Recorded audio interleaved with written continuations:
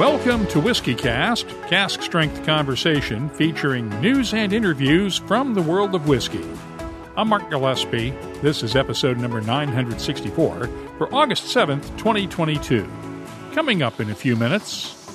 I don't think we can explore enough peated whiskey. I'm sorry, and if you're going to have a peated whiskey, you're going to have an Isle of whiskey. And I think that having one more, it'll only be 12. It's not as if it's going to be 112. We're not in Speyside. Islay is getting yet another distillery, but this one is different in that it's being built by Islay Boys, literally. That's the name of Donald MacKenzie and Mackay Smith's company. They grew up on the island, started an independent bottling business under the Islay Boys brand name, then bought the Islay Ales brewery a couple of years later. Now they're going to build an expanded brewery and a distillery on a plot of land across from Islay's airport. It'll be the island's 12th distillery. I'll talk with Donald MacKenzie later on WhiskyCast In-Depth. We'll also have the What I'm Tasting This Week department, your voice, behind the label, and... We've got about 3 feet of water in the top part of the distillery, and we have a basement, so it was horrible in that basement. The news is next on this week's WhiskyCast.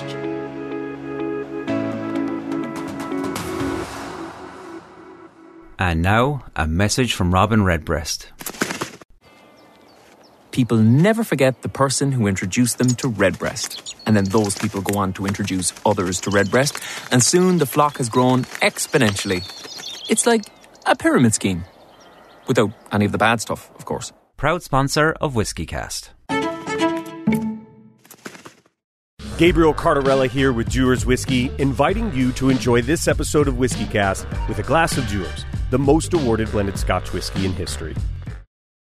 Let's get started with the news. It's brought to you by the Dalmore. Eastern Kentucky is still reeling from the impact of the recent flash floods that left at least 37 people dead and countless people affected.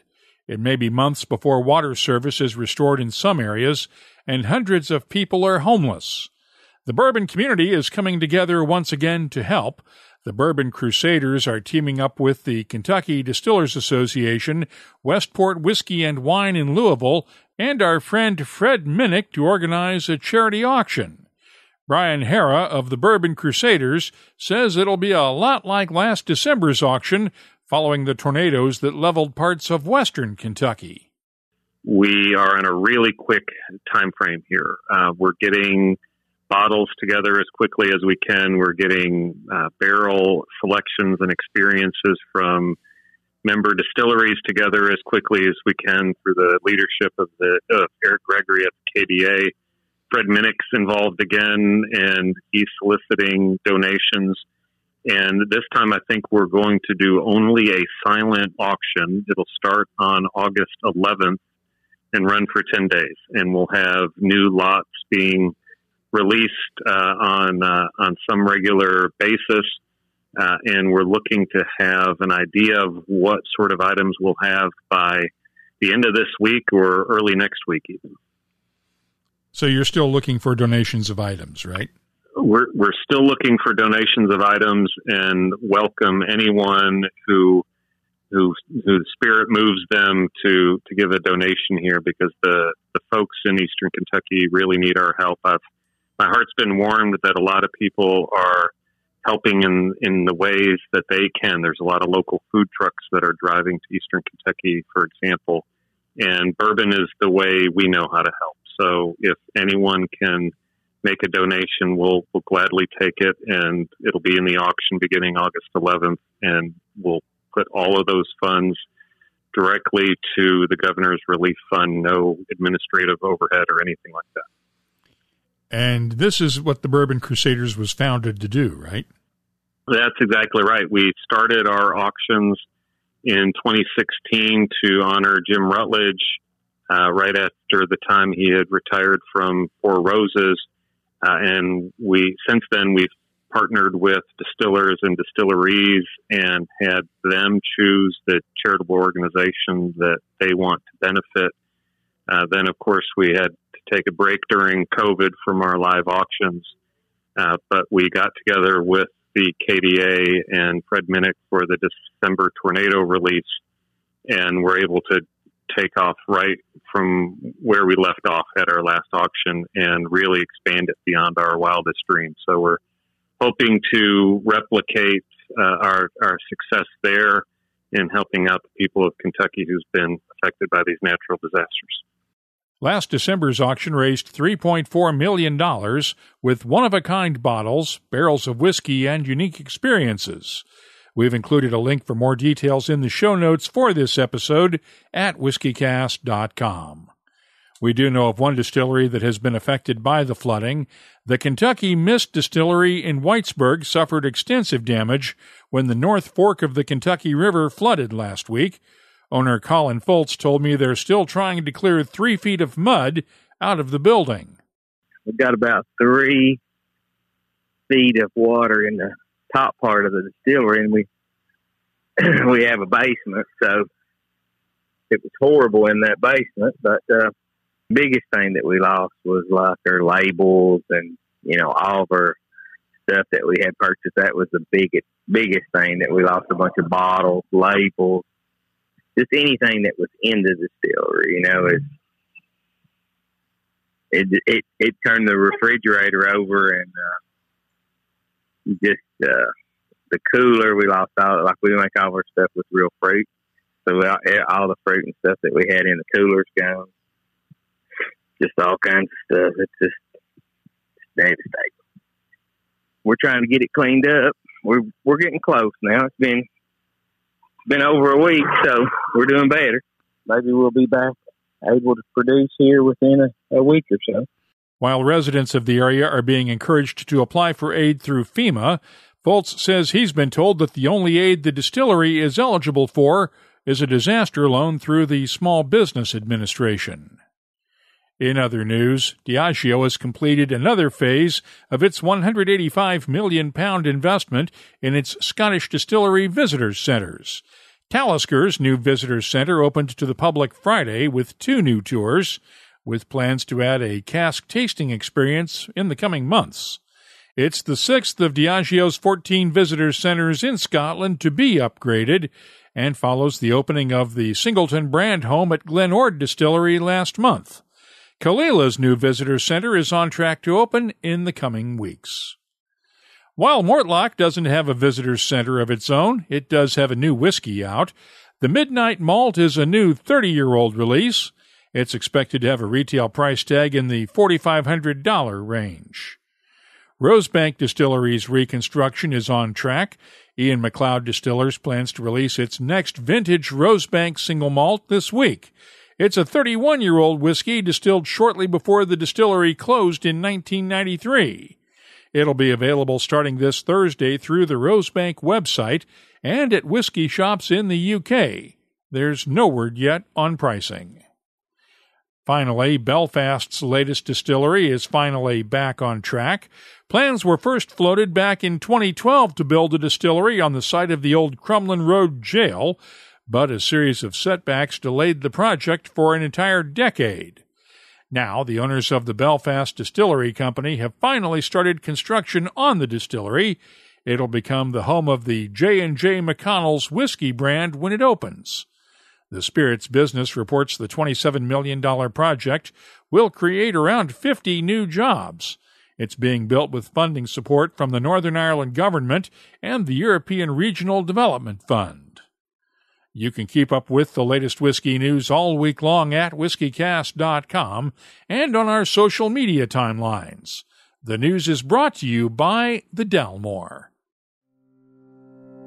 Hello, Richard Patterson here, Master Distiller, Master Blender for the Dalmore.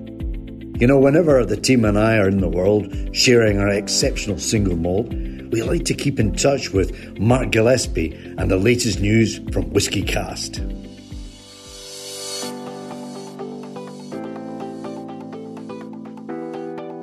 Time now for the WhiskyCast calendar of events brought to you by Catoctin Creek Distilling. Edinburgh's annual Whiskey Fringe returns this year after missing 2 years because of the pandemic.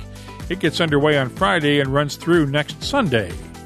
The The Los Angeles Magazine Whiskey Festival Series kicks off August 19th in downtown L.A. McTeers has its next whiskey auction that same day in Glasgow, Scotland. The Bourbon Women's Annual Symposium Conference is August 25th through the 28th in Louisville, Kentucky. Just Whiskey is on the 26th and 27th in Hamburg, Germany.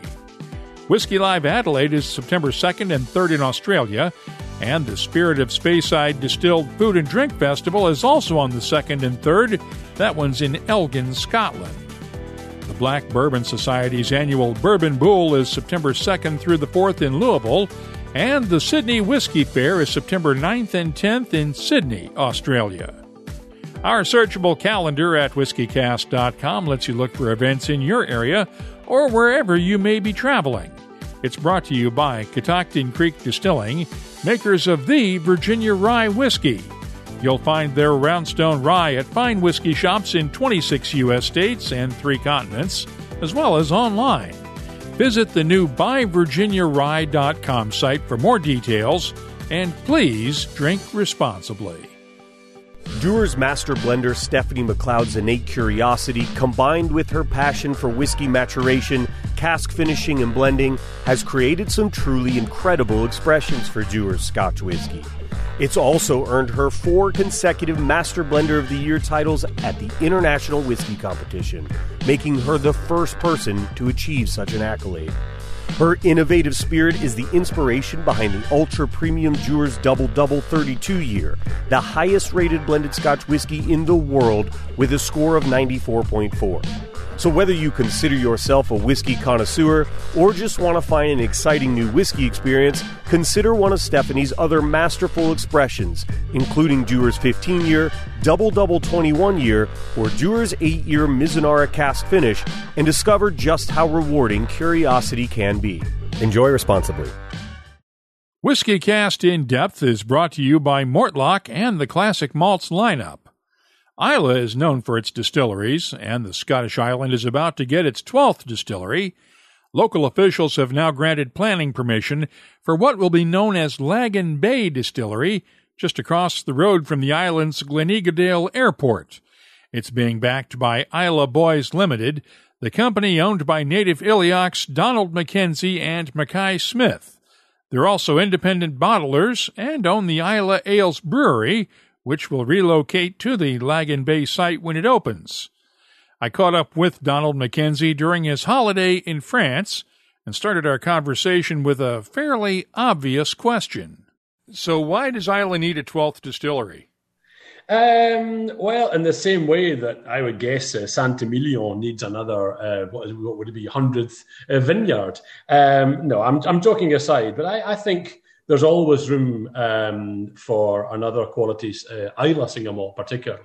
I don't think we can explore enough peated whiskey, Mark. I'm sorry, and if you're going to have a peated whiskey, you're going to have an Islay whiskey. And I think that having one more, it'll only be 12. It's not as if it's going to be 112. We're not in Speyside, Mark. So I think it can be okay. I think honestly, there's room for that. And anyway, as we've seen over the last a year or two, the distilleries now are expanding. We've seen Kilholman doubling its still house capacity. We've seen Ardbeg bring in new stills. We've seen major expansion at Bonnehaven. So clearly the big guys are expanding already, which would tend to suggest to you and me and everybody else who's listening to us that there's room for more Islay single malt, quite frankly. What does it mean to you to have a distillery, though, being native Islay? Well, it's I know you'll have heard this 1,000 times on your show, Mark. But the words "dream come true" are probably a little bit hackneyed and a little bit overblown. But really, there's a sense of I don't want to say pride because pride comes before a fall. But there's a sense of pleasure. I think what it means to me is that when I'm dead and buried up in Kilholman Cemetery beside my parents, there'll be a legacy. It's maybe a bit of a hackneyed word, and I'm sure you'll forgive me for it. But something behind that continues to age in wood, continues to surprise and delight, and that continues more prosaically, perhaps, solid long-term employment and exciting and interesting and varied careers for young people from Islay, which was a chance that, to be honest, my generation, we didn't really have back in the day. What was it like growing up on Islay back in the day? Oh, well, I mean, this is a long time ago, Mark. I mean, I think we just barely invented the wheel. It was, I guess, it didn't occur to me. I remember somebody once said to me, wow, that must have been really difficult growing up on an island. And I thought, well, I hadn't really ever thought about it, actually. But for some people, it is apparently living on a smallish island, although, as you know, Islay is not that small. It never occurred to me. It was very, very easy growing up in Islay. Everybody knows each other. As a parent now, I can feel what my parents felt then, which was that we were intrinsically secure as children because there was always a neighbour who would be looking out for you. And you could do lots of things as a small boy in Islay, and undoubtedly a small girl too. Although obviously for me it was being a small boy. But you could muck about in boats. My father loved the sea, so from a very early age, I kicked about in boats, either sailboats or fishing boats. I used to fish. This might bring a smile to your face, but I used to fish for lobster and crab for the family off Port Charlotte, where we moved when I was 11 years old. On a daily basis, I would go out with lobster creels, lobster traps, and I would bait them with mackerel and go out every day. I must have been probably about 12, 13, 14, at that sort of age. Growing up in Islay was definitely... I loved it. Of course, as a small boy, it didn't occur to me that this wasn't usual. I thought everybody had this, growing up. But of course, that's not the case, unfortunately. No, it was great. But then you and Mackie set up the brewery a few years ago, acquired the brewery, and got into the beer making business. What prompted you to say, okay, let's move into whiskey after this? Well, actually, it's the other way around. We were independent bottlers from 2016, and we bought the brewery in 2018. And that was because our global headquarters, you might laugh, it was a broom cupboard, was in Islay House Square, which is in Bridgend, Islay.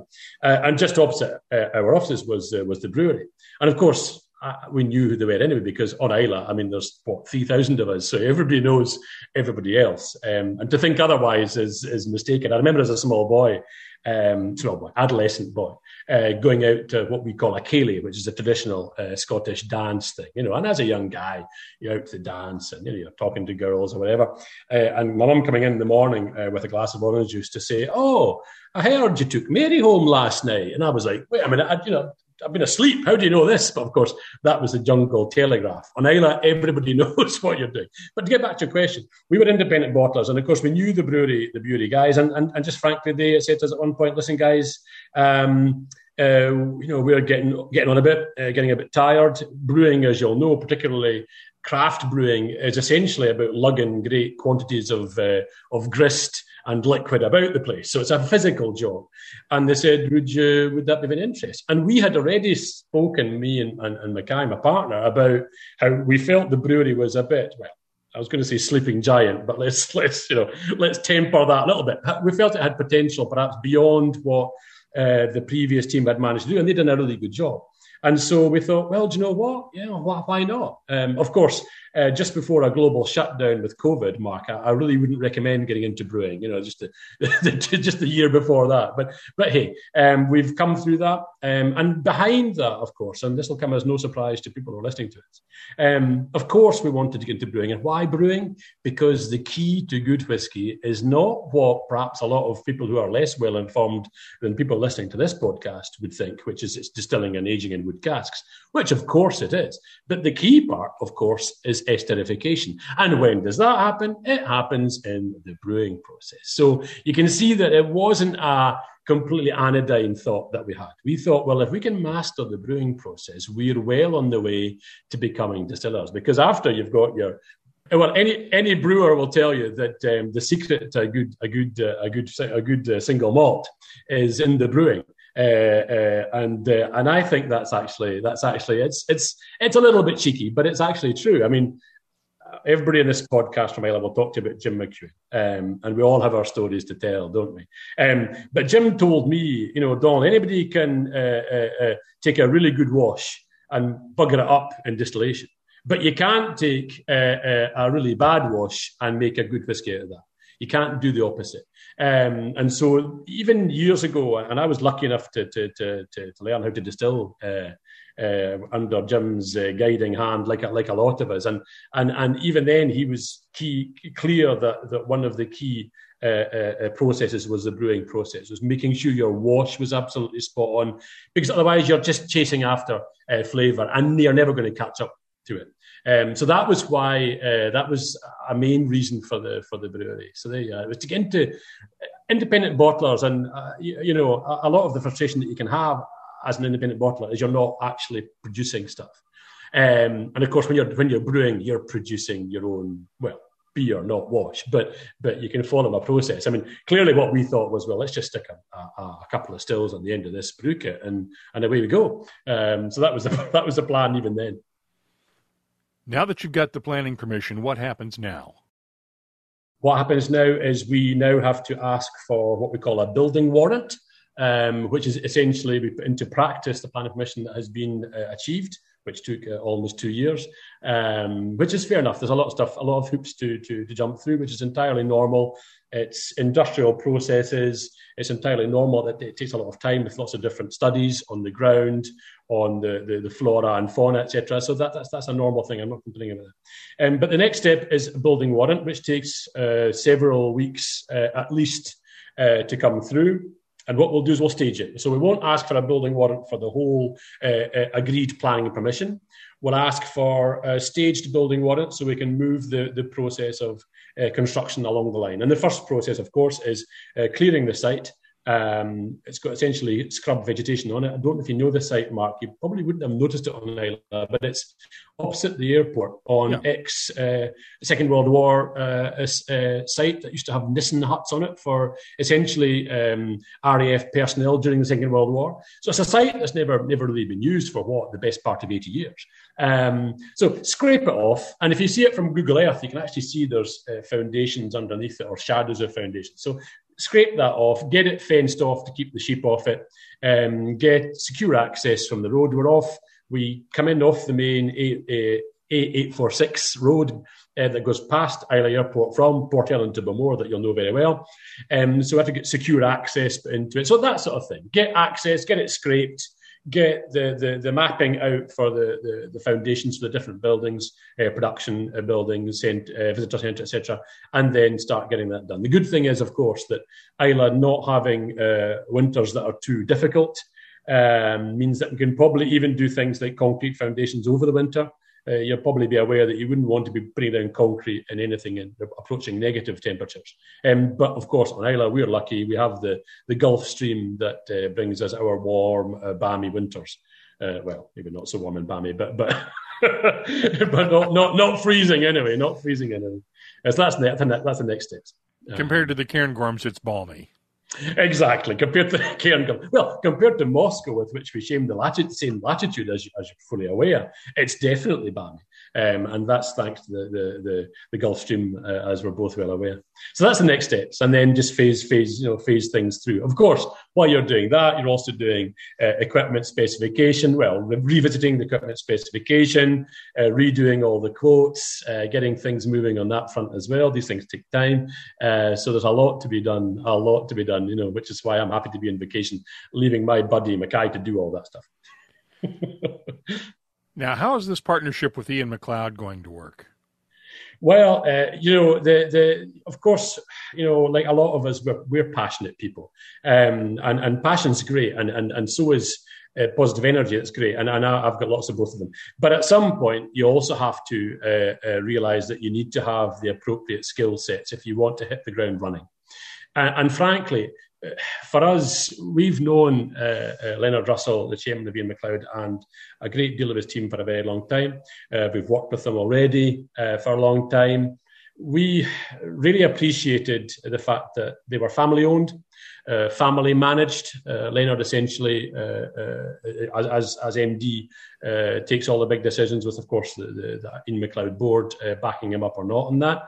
And their kind of family values and old-fashioned kind of Scottishness that they share perhaps with ourselves really, I don't know, it means a lot to us, actually. It genuinely does. And so that was really, for us, was one of the main reasons we were really keen to have Ian MacLeod come and help us to realise this, because they have, as you know, Glengoyne, Tamdhu and Rosebanks coming down the line, which already is a fascinating thing to think about, that Rosebank will one day live again. But Glengoyne for many, many years, and I would presume you're the same, Mark, but for Glengoyne, even before I knew Leonard, I mean, Glengoyne to me was always, and I still say that to people who are out with the industry, Glengoyne to me is almost like a benchmark Scotch single malt.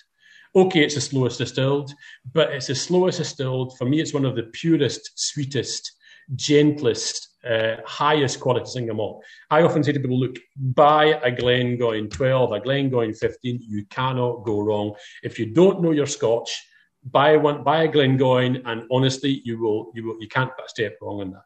And I've always said that genuinely, even before getting to know Leonard. And frankly, those skill sets brought to bear on an Islay distillery, for us, it's fantastic, Mark. It's fantastic. Now, you know, of course, you think you can do everything yourself, but you can't, and you cannot. I cannot have 200 years of skill sets learned in 6 months. We're bringing Ian MacLeod's, you know, combined, how many years of skill sets does Ian MacLeod, the Ian MacLeod management and production team have? I mean, it's hundreds of years, and that to us is absolutely fantastic. Absolutely fantastic. Now, I can't let you go since you mentioned working under Jim McEwen. I got to get the best Jim McEwen story. Well, you know, Jim's a great man, and I'm very fond of him. And I would say, I genuinely mean this, that there should be a statue built to Jim McEwen, Mark Rainier, and Simon Coughlin in Bruichladdich. Because let's not forget that Bruichladdich, for many years, and you'll remember this too, Mark, lay shut and shuttered and unloved. And they brought back energy and passion and vision. I know these are a bit hackneyed terms, but they did, though, to that moribund distillery and breathed life back into it, which I think for us, you know, that we take inspiration from that too, Mark, genuinely. You know, that to me is a humbling thing, what they've done. Over 100 full-time jobs, quality jobs, Mark, with careers behind them. You know, Adam Hannett, who's now, you know, the master distiller with Bruichladdich, started off as a tour guide. And so if you've got skill sets that are latent within you, you know, these companies and these people are able to nurture them and bring them forward and let you go where you're able to go, which we think is absolutely inspirational. So I'm very fond of Jim. I think there's a couple of stories spring to mind. Jim's a great showman, and I think he's genuinely very, very good with people. He's generous with people, is what he is. He's very, very generous with his time. He doesn't care whether you are Mark Gillespie or whether you're just an ordinary punter on the street. He will spend as much time with one or with the other, which I think is probably the best homage I could pay to him. I remember a story, however, that Mark Rainier tells. Let's tell a story about Mark just for the fun, because I've got nothing but good things to say about Jim. And your friends on this as well just heard them all before. But I'll tell a story about Mark that he tells as well, which I think is quite funny. It involves a swear word that I'll try not to use on your airwaves, Mark. But I remember. It's okay, go ahead. You sure? It begins with F. It begins with F and ends with a CK. But anyway, this is Mark Rainier telling me this story. And he came up to see Bruichladdich, which was defunct and shuttered. And it actually had a sign, you remember the story, it had a sign on it at the time, on those gates that we all know now, those blue gates, with factory closed on the gate. And Mark was saying, damn it, and I wanted to go and have a look at it because it's this mythical distillery that was shut, you know. And he says, I was standing at the gates and I could see at last one person, this is just one poor guy who was there as a kind of mothball guy, walked across the Bruichladdich courtyard that we both know, behind the gates. And Mark shouts out to him, hello, sorry to bother you, but you know, I love Bruichladdich single malt, and it's such a shame that the distillery is closed, and I'd really like to visit it. I'm so passionate about it. You know, I would like to breathe life back into the distillery. Do you think I could possibly have a personalised, just even a short tour? You know, just open the gates and have a wee look. And the guy looked at him and said, no, fuck off. which I think is a classic story. Luckily, Mark did not F off and persisted with him and Simon and Jim and actually made it what it is today. But I think it's a great story nonetheless. It's a bit shocking, a bit brutal, but it's a great story nonetheless. It's a great story. I've heard it a number of times. Yeah, you must have heard it. I'm sorry. Never get tired of hearing it. Never get tired of it. No, exactly. I'm sure you could tell me stories back about Jim and Mark as well, Mark, and we could sit here for hours having a big laugh ourselves. But there you go. It's a great story. I love it.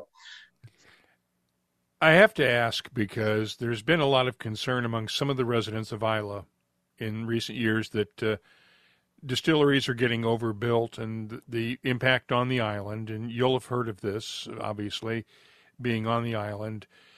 How do you balance the resources that are available with the desire to increase the whiskey capacity? It's a legitimate concern, and I think all the more so because generally, as you're fully aware, the Islay distilleries are on the coastline for historical reasons, of course, for transport in and transport out, which means that, you could say, well, at some point, where do we stop? Our choice was deliberately to choose a site that was in what you could plausibly call a semi-industrial area of Islay, with the local seafood factory just behind us. Mark, you might remember that. The local main car dealership is just behind us. There's a couple of building merchants that are there. It's in between, midway, really, essentially, between Bourbon and Portellen, right across the peat banks of Islay. There's not really too much inhabitation. There's one house that's on our site with a lovely neighbour that we got on with very well, of course. And we're actually quite proud to say that we had absolutely no objections during our planning process at all, which our architect says is exceptional, because in any planning process, be it on Islay or elsewhere, someone's going to maybe say, well, wait a minute, I don't want lorries or no. And we can understand that. We had no objections at all. But that's because I think for a greater or lesser extent, we are Islay Boys. Our company name is the Islay Boys Limited, as you know, and we're very sensitive to local concerns. If we chose that site, Mark, it was deliberately because it was out of the way. It's also because it's a site that was needing used, because it's been laying fallow, unused, unloved for 80 years. Well, we're breathing life. It's not agricultural land. It's been cleared already by the Minister of Defence 80 years ago. So we think we're doing something positive for that. But beyond that, we're also looking to engage with the community. I know these are hackneyed terms, but this is true, though. Nothing would delight us more than to have apprentices coming in from Islay High School, people who say, well, I know nothing about brewing or distilling or even the selling or the marketing of whiskey. Well, we like to think anyway, that we could help deliver skill sets to local people. Essentially, I suppose what we wanted to do was increase the reservoir of quality, year-round, skilled work where you or I or anybody else would find pleasure, long-term pleasure in what they do. And to leave a lasting economic gain for the island through a distillery. Now, you could say, yes, but Ireland needs diversity in terms of economic support, in terms of economic output. But ultimately, what's Islay famous for? If you're going to go to Bordeaux and be on the Rive Droite or the Rive Gauche, you're going to make wine. Islay makes peated whiskey, and it makes the best peated whiskey in the world. Well, we are going to make another really good. Will it be the best? It'll be one of the best. But we are sensitive to local concerns on that. Of course we are. I shop in the local co-op in Bourbon, and if I have to look at my friends and neighbours in the eyes, Mark. So of course we tread lightly on Islay's concerns. Of course we do. We'll always be sensitive to that. At what point do you guys have to make the Islay Festival 2 weeks long to give every distillery its own day? Do you know, this was a conversation. We're on the Fèis Ile committee. And it actually was a conversation that the committee had a few weeks ago, Mark. You'll probably not be surprised to learn that. No, I think we all agree that 2 weeks is probably too much to ask. We can't expect people to take 2 weeks vacation just for the Fèis Ile. There'd be too many divorces behind that. So what we think is perhaps what we ought to do is try and double up or make things more interesting over a day. So rather than have day-long events, perhaps have overlapping events on the same day. I think that's the general consensus seems to try to go for that rather than having a 2 week long Whiskey Festival. I mean, I think that's maybe stretching things to breaking point, to be honest. What do you think it's going to be like when that first run comes off the still? I suspect it would be a very emotional day. Frankly, a bit like when one has a child. Not as emotional as that, of course. Let's not compare things that aren't comparable. But I think there will be a similar level of emotion. Yeah, because essentially it's a newborn, isn't it? A newborn. We always think as new spirit, new mate coming off a still as a newly born infant, don't we? And then we like to see it grow up and mature, as it sits in a warehouse and gathers years in a wooden cask, and you can taste it as it grows. And when it's ready to be served, then that's when you bottle it. So there are parallels certainly with birth and growth of our children. I think so. I think any warehouse man would say the same thing. Thanks to Donald MacKenzie for spending some time with us on this week's WhiskyCast In-Depth. It's brought to you by Mortlach, whiskey's best-kept secret, hidden away for decades in some of the world's most famous Scotch whiskies, comes a single malt inspired by an original for a fortunate few. Discover the entire Mortlach lineup at malts.com. The What I'm Tasting This Week department is brought to you by our friends at Sagamore Spirit. Let's start off with the latest release from the Balvenie, the new 16-year-old French oak finish that I mentioned in the news last time around. I received a sample this week. It's bottled at 47.5% ABV. The nose has a hint of grapefruit, along with dried flowers, honey, vanilla, and nice maltiness. The grapefruit note is consistent throughout this whiskey. It's there on the palate, too. It's mouth-coating and sticky with tree fruits, vanilla, honey, and barley sugar as well. The finish is long and fruity with a hint of dried flowers, and, you guessed it, that touch of grapefruit. I'm scoring the Balvenie 16-year-old French oak finish a 94. Last week, Bill Ashburn of 40 Creek suggested that I should taste the Bareface Matsutake whiskey infused with Matsutake mushrooms, and I was able to do just that this week. It's part of the Bareface Wilderness series and bottled at 42.5% ABV. The nose is earthy with touches of garden soil and toasted oak, along with subtle spices and pine rosin. The taste is thick and rosinous with a good earthy character and hints of lemon zest, white pepper, cardamom, toasted oak, and honey. The finish is nice and long with lingering spices and touches of pine and lemon oil. I'm scoring the Bareface Matsutake Canadian whiskey a 92. Finally, I spent some time tasting the initial releases from New Zealand's Waiheke whiskey with distiller Mark Izzard on Friday. Let's look at the Waiheke Bog Monster, their heavily peated whiskey made with New Zealand malt. The local peat is not as phenolic and musty as Scottish peat, and that shows in this whiskey. It's bottled at 46% ABV. The nose has notes of wood smoke, pine rosin, lemon zest, and touches of camphor and bacon. The taste is full of caramel candy with a hint of brine, along with bacon, barley sugar, and a gentle smokiness. The finish is long and smoky with a hint of bacon. I like bacon, and I like this whiskey. I'm scoring the Waiheke Bog Monster a 92. I'll be adding these whiskeys to our searchable list of more than 3,300 whiskeys from all over the world. You can search by a whiskey's name, country, style, or even the score I gave it. Check it out this week at whiskycast.com. This week's tasting notes are brought to you by Sagamore Spirit Rye Whiskey, a 100-time award-winning Maryland-style rye. With a determined focus to create the best rye whiskey imaginable, their team of distillers crafts each spirit with a nod to both tradition and innovation. Find their signature, double oak, cask strength, or reserve series rye whiskeys, as well as their line of premium rye whiskey canned cocktails at a retailer near you. Just visit sagamorespirit.com/find-rye. Please drink responsibly. And now, a message from Robin Redbreast. Kentucky and Ireland have plenty in common. Two homes of horse racing, Bluegrass music is said to have Irish roots.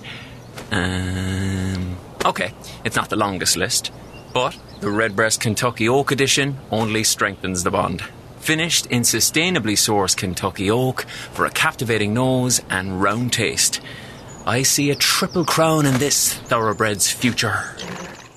Proud sponsor of WhiskyCast. Redbreast. Pass it on. Let's open up the inbox now for Your Voice, presented by Scarabus Islay Single Malt Scotch Whiskey. Bobby Tanzilo of Milwaukee sent this tweet the other day. Listening to a story about replacing green plastic bottles with clear ones to help with recycling, and it got me thinking. I like the look of whiskey boxes and tubes, but is that a justification for the added packaging? Is there an upside I'm missing that justifies the cost and waste? And he asked if we've done anything on this. We have in the past, as some whiskey companies decide to get rid of their so-called excess packaging to minimize waste. I just talked with the folks at New Zealand's Waiheke Whiskey the other day, as I mentioned during our tasting notes segment.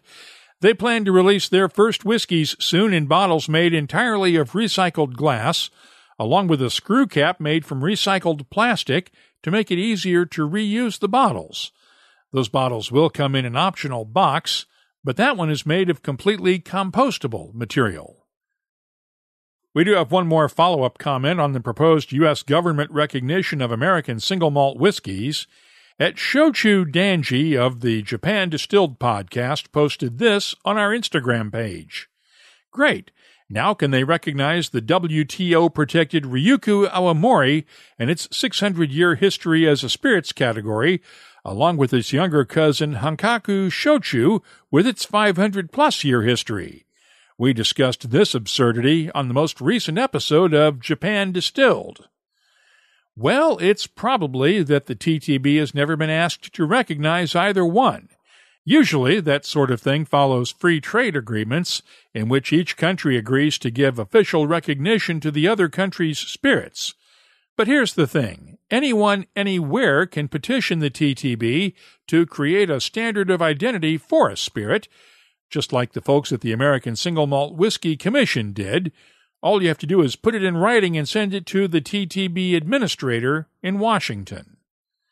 If there's anything you'd like to share with whiskey lovers around the world, you can always get in touch with us on social media. Look for WhiskyCast on Twitter, Instagram, and Facebook, or just email us. The address is comments@whiskycast.com.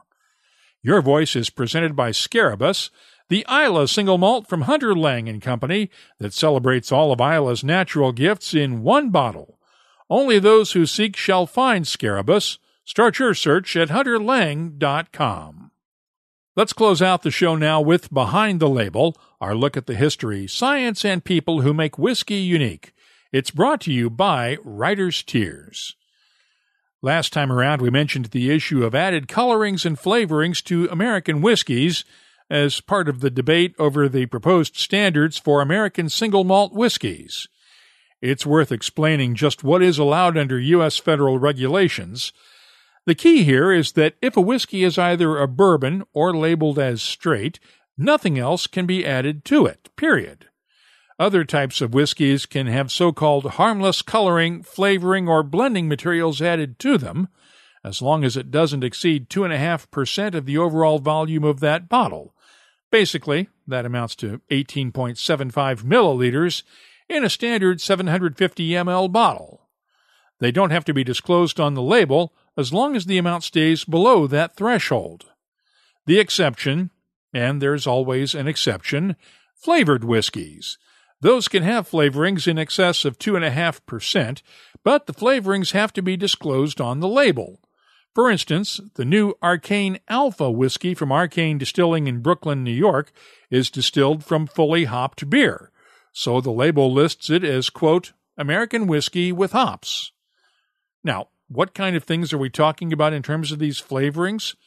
Well, the TTB's Beverage Alcohol Manual lists specific colorings and additives that can be used, including caramel, along with flavorings ranging from essential oils and spices to fruit juices and commercially produced flavorings and infusions. Wine and sugar can be added where specifically allowed or essential.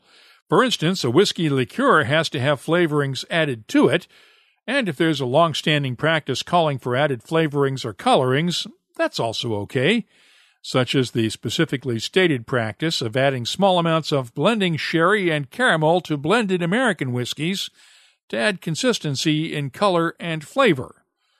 Now, if you don't want to have to wonder whether any of this stuff is in an American whiskey, just stick to bourbon or any straight whiskey. If you have something you'd like us to look at on an upcoming episode, just use the contact form at whiskycast.com to get in touch with us. Behind the Label is brought to you by Writer's Tears. Writer's Tears Copper Pot, an 18th century style of premium Irish whiskey, blended from single pot still and single malt. Like yourself, it's one of life's treasured rarities, and what's rare is wonderful. Writer's Tears Copper Pot. That's all for this edition of WhiskyCast. You'll find links for the stories in this episode in our show notes at whiskycast.com. That's also where you'll find the latest whiskey news, my tasting notes, the calendar of events, the whiskey photo of the week, and, of course, a complete archive of past episodes going all the way back to 2005. We'd love to hear from you. Get in touch with us on Twitter, Instagram, and Facebook at WhiskyCast. The email address, comments at whiskycast.com. Well, folks, we're nearing the end of another great episode of WhiskyCast, which means you're probably craving some whiskey. Head on over to Dewar's.com or your local retailer to discover what makes Dewar's the most awarded blended Scotch whiskey in the world. And now, a message from Robin Redbreast. So, in Spain, they call Redbreast Petit Roco. It's me, but a touch more exotic. Kind of like a Redbreast PX edition. Finished in Pedro Jimenez casks, adding a velvety and decadent dimension. You know, I won't lie. A climate like this makes me wish I was a migratory bird. Proud sponsor of WhiskyCast. Redbreast. Pass it on. WhiskyCast is a production of Cask Strength Media, copyright 2022. And comes to you each week from the charming, yet regrettably dry town of Haddonfield, New Jersey. I'm Mark Gillespie, reminding you that when you drink, please drink responsibly. Thanks for listening.